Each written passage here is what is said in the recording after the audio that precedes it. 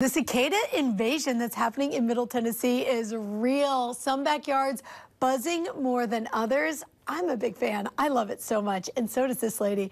She is an author who studies bugs with so much passion, and she writes children's books about it. We've got Heather Montgomery. She's written 2 books on the bugs, one on cicadas. Heather, good to see you. Hey, how are you doing? I'm so excited to see this, an amazing emergence. You know, some people are a little creeped out by it, but like I tell kids, a lot of times when we're scared of something, it's because we don't know about it.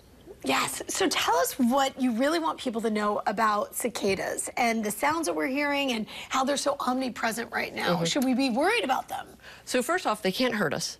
And they really don't hurt trees and plants. They do drink the sap or drink the juice from the trees, and they lay their eggs in the twigs. But in the big picture, it's not really hurting anything. And the amazing thing is they contribute so much to the environment. All the animals right now are having lots of food. That's what I was wondering. Is it a food fest right now for the birds? Exactly. And the birds are doing well.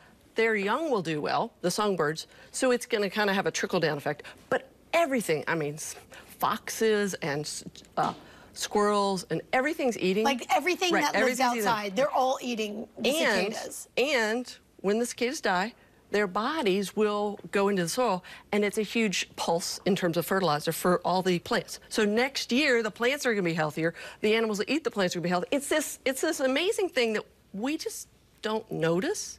Yeah. And we find it, a lot of people are like, okay, that's gross and it's disruptive, but we're basically getting free fertilizer. Exactly. Free fertilizer. My goodness. Nature's amazing. And it's just phenomenal the way these things happen without us noticing. And one of the things I love to do is just to stop and notice things.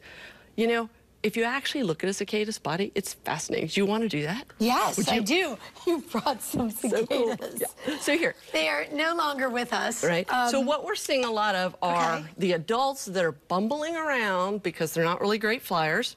And we're seeing... Okay, we're going to have you hold it still so they can get a camera shot, and I'm going to come in really close, right? You got it, yep. Oh, my God. Oh, right.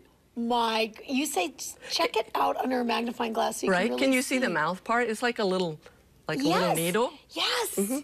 Yeah, that's how they get through the bark to get their drink. Right? It's like I tell kids, it's like a milkshake. You know, you poke the straw through the top of the milkshake container, and there you go. Speaking of straws. Straws, you brought a straw. We only have a couple minutes left, but why did you bring a straw? So the male that makes all that noise, how he's doing it, he has a teeny tiny thing called a thimble, and it's like these flexible straws.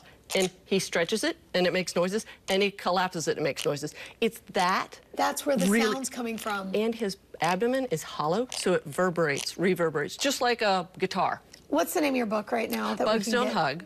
Bugs Don't Hug. It is out right now. You've got to get it. What a great book to read right now with the kids. Okay, Bugs Don't Hug. All right, get the book wherever you get your books. Heather, so cool. I could talk about this all hour. Right? They're Thank amazing. you so much. Yeah.